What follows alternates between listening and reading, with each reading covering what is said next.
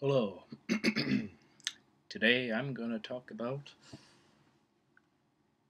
The Green Mile, which, as I said last week, this film is 20 years old this year. Um, and this is my second favorite R-rated film I saw, and it might have been six, and five or six.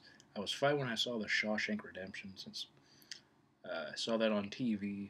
I know it was unedited and everything because of the violence that was in it and the language I remember hearing at five for that movie.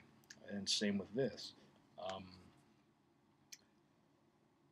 this is a very good film. My second favorite Stephen King adaptation. Shawshank, as I said last week, is my favorite.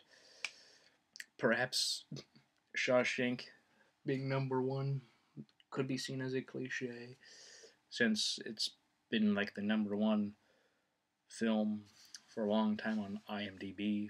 For many years, it was like the highest rated. Um, but yeah, I love that film, and I love this film. The story of prison guard, you know, along the Green Mile, as they call it, since it's like the last walk they'll ever make up to their execution, the electric chair. You know,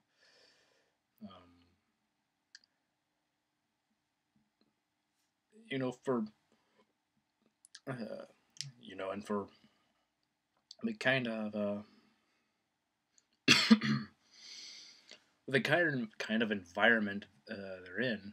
Uh, it's a fairly it's not overtly bleak as one might think.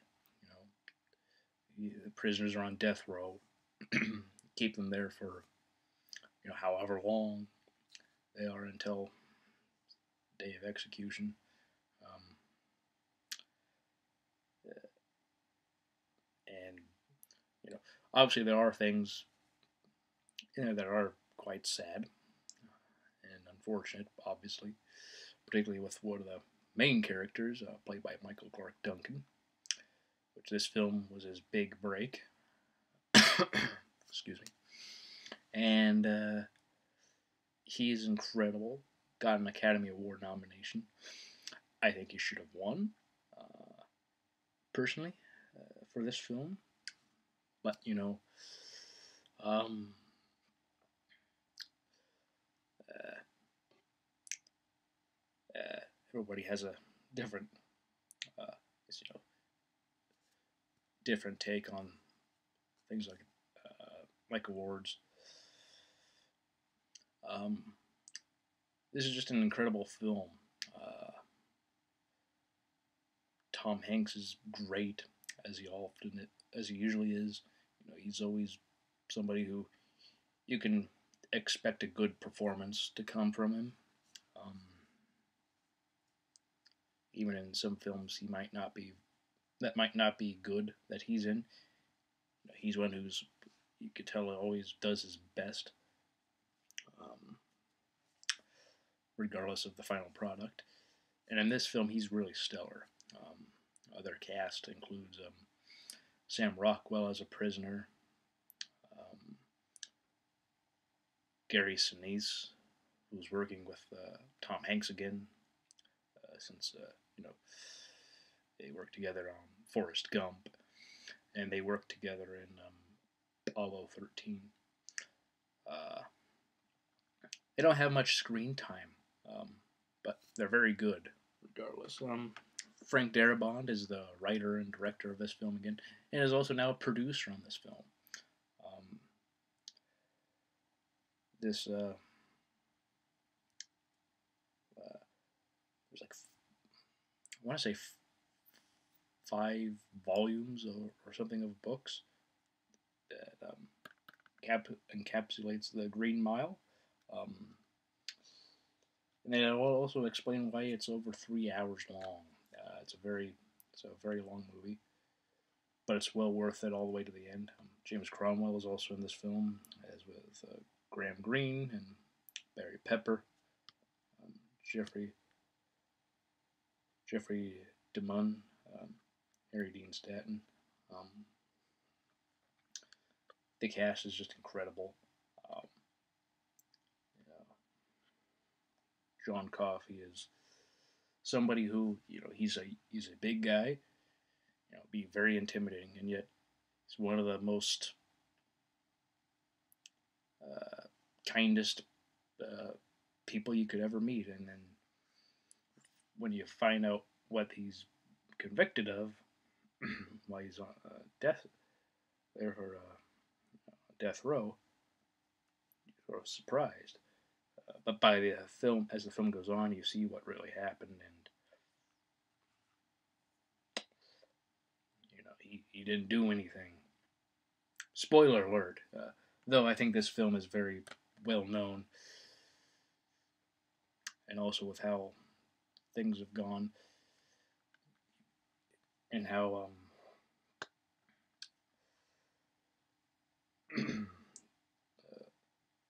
Tom Hanks's character, feels about all this. He's feels a lot of regret, and he's telling this story to in a retirement home to one of his friends. It sounds very hard to believe, um, but he feels a lot of guilt for it. But he had to do his job, and it's unfortunate. It's one of those films that at the end it's sort of like a tearjerker. Like, it's one of those sad endings you wish didn't happen, or it didn't happen the way it went in the movie, and could have gone some other direction. Yet it's one of those that's like, But then again, it's also the times. Uh, it was a time when things like that, with race and all that, there's a lot of tension in the all. So since Michael Clark Duncan's character, John Coffey, he found those two dead girls, was crying, oh, he's there and they're dead, so he did it. He killed them, and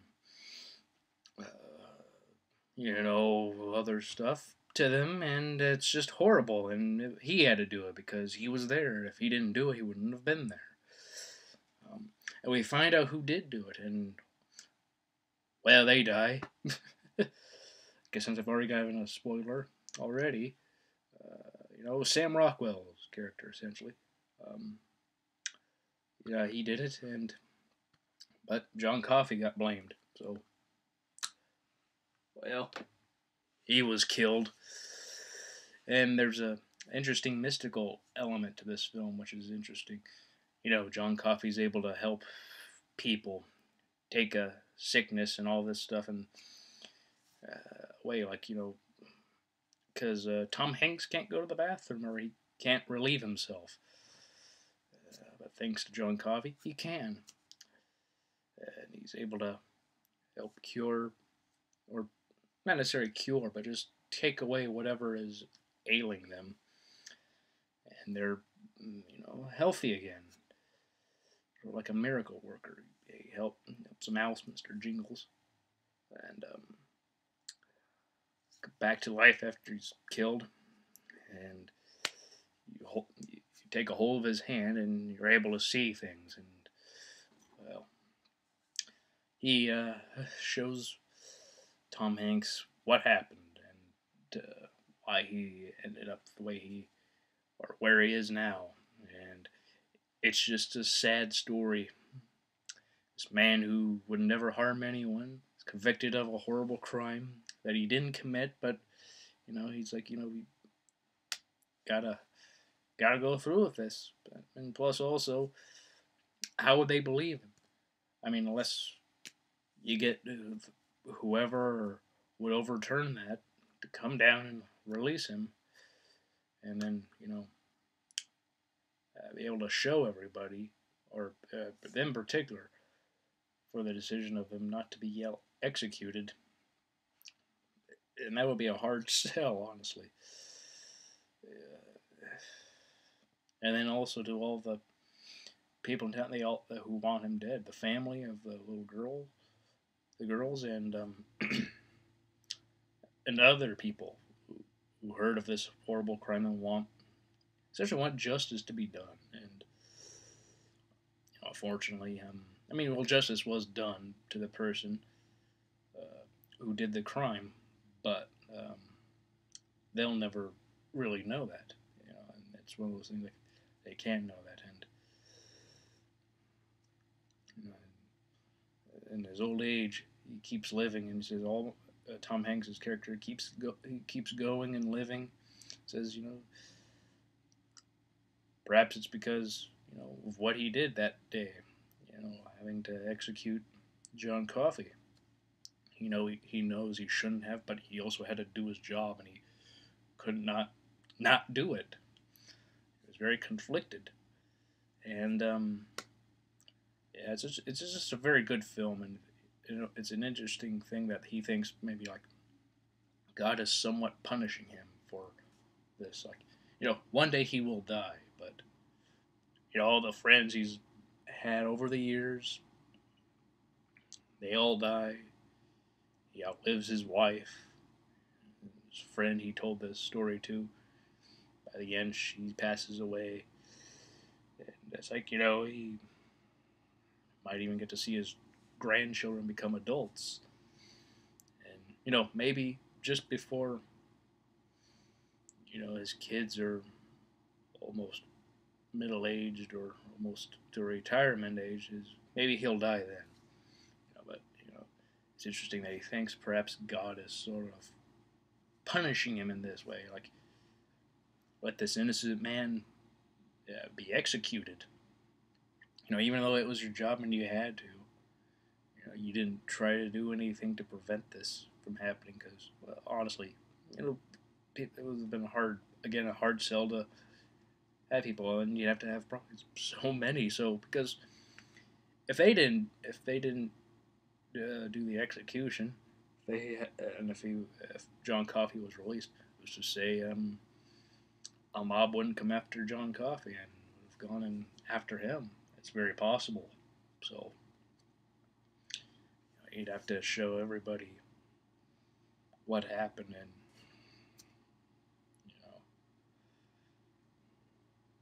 it's a film it's an incredible film. It's a very good film. It's also just sad. I love this movie. One of the best films of 1999 for me, for sure. Um, it'd be at the top. I've never really done a list of individual years, honestly. At least not that far back. I mean, I have lists of what my top films of this decade, and even some in the early of the late 2000s, and working back a bit. But I've never done that with 1999. I don't know. Green Mile would definitely be up in the top five, if not top three. Be definitely top five for me. So yeah, another Stephen King adaptation by Frank Darabont. Darabont's an incredible filmmaker, and he really gets Stephen King's material. He's able to adapt them so well. They do justice to the source material. So people who are fans of source material don't have to worry about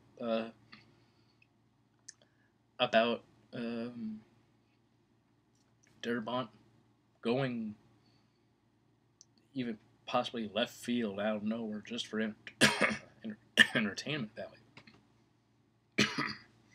Excuse me. I also had some hard candy, something to help with this. Sort of helping, but still a bit of a cough there. Upshot is it's getting a lot better. So, if you've been around for a while, you'll know I've had a bit of a cold, but it is going away. It might might not sound exactly like it is, but it is. So, yeah, The Green Mile, very good film. Uh, sort of gave the basic premise because I don't know, it was like sort of like Shawshank. Words can't really exactly do justice. Just watch the movie, watch The Green Mile. It is 3 hours, so maybe on a weekend or some day you have free time for sure. If you've never seen it, though I'm sure you have if you've watched this, but I've also noticed something that's interesting that I heard something where if a movie is spoiled for you, or a book is spoiled for you, or whatever, how everything ends up to that point is what's really exciting. Then when you see how it all unfolds, even the part you know what happens, like it's how it ends, the spoiler part, it can still be very surprising and captivating. So even if you've never seen this and you've just stumbled upon this, and you are, are a bit surprised by what I'm saying regarding Michael Clark Duncan's character and what his fate is, there's so much more I haven't even touched on. So I find that interesting, honestly, especially if it's true, which I'm not going to say it isn't, but I find it interesting. So keep that in mind. Maybe me telling you his fate, as well as the fate of the guy who did the crime. Perhaps you will enjoy it just as much if you knew nothing going in. So, yeah. Well, that's all I got for now. So, until next time, have a good day, have a good week, have a good week, and I'll see you all next time. Hopefully, not coughing as much.